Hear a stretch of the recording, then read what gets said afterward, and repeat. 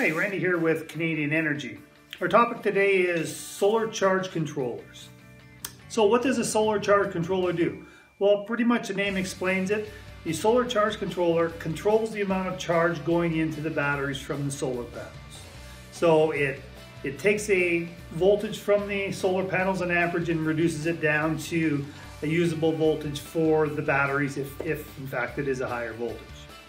So the charge controller will reduce the voltage and amperage as the battery pack reaches full charge and will shut off completely once the battery pack reaches full charge.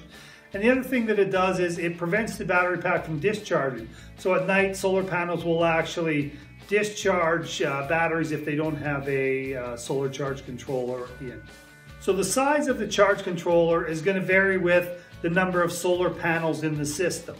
So whether the solar panels are connected in series, whether they're connected in parallel or a combination of both, or maybe you have more than one charge controller.